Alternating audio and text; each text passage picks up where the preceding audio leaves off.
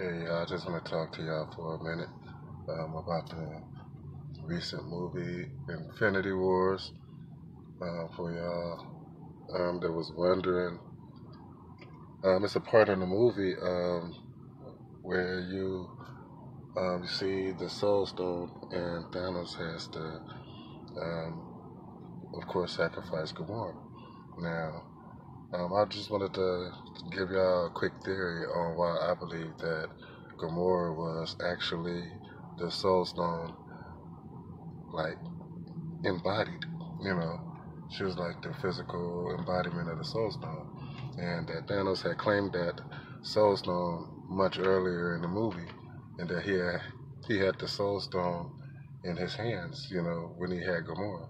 So that's why, you know, if you think about it, out of all the children of Thanos, the only one he actually loved was Gamora, and because she was special. She wasn't special because she was any different than the other ones. She was special because, you know, she was she was the Soul Stone, and I don't think he knew it at the time, but it was something about her that made her stand out. And when he claimed her and took her, then killed half her people and left the rest, and I believe that he didn't know at the time what he had, but I believe her people were the guardians of the Soul Stone, and I believe that as a child, the spirit of the Soul Stone, or whatever, however it works, was embodied in the side of her, and somehow Nebula knew it too. I mean, Nebula was always jealous of her because she wasn't jealous of none of the other ones. She wasn't jealous of Proxima Midnight, who has a husband.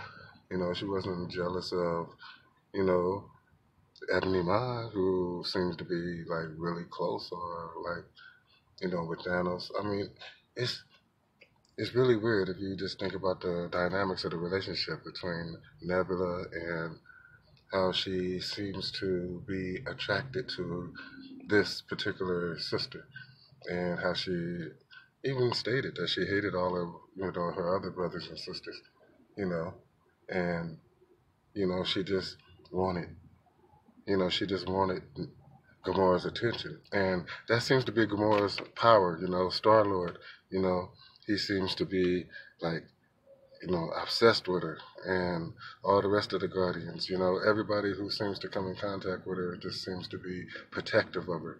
And even Thanos, you know, he seems to be protective of her even over anything else, because I haven't seen him really be protective over anything. So just to watch him be protective, and I just think it's incredible, man. So if you look at it, this movie can actually be, her movie. I mean, just think about it. She knows Thanos the best. I mean, she spent time with Thanos. He opens up to her. He talks to her. And why? Why did he allow her to do things that nobody else could do? She could talk back to him, and I believe that deep down inside that he knew something special about her. She was able to do things, and he never did stop loving her.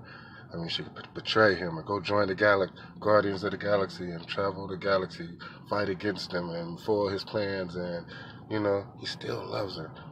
He gets mad at other people. Get mad at Ronan. You alienated my favorite daughter.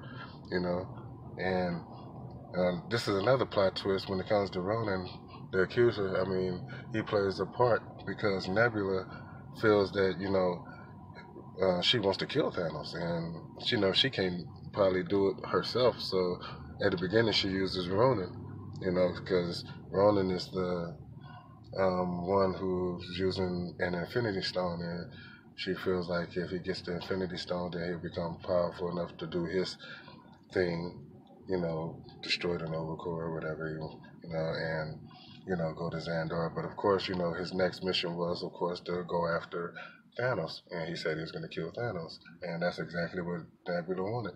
And of course, Gamora is running from Thanos, not because she's afraid of him, but she's running from him because she knows what his ultimate mission is. And she says it in the movie that the only thing that he thinks about is, reducing all population of the galaxy to half. He want to kill everybody in the universe, half of them.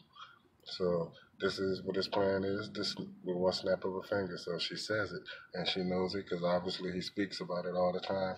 You know, it's almost like she's his conscious, and um, it's like you know she keeps him. She's the only person in all of reality that can actually speak to him really. Anybody else who speaks to him really, would die. So everybody else has to, kind of kiss his butt, bow down, you great Thanos or whatever.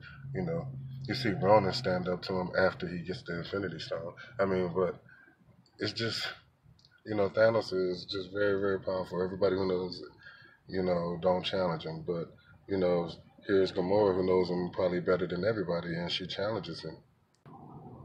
Now, at the point where she had to, you know,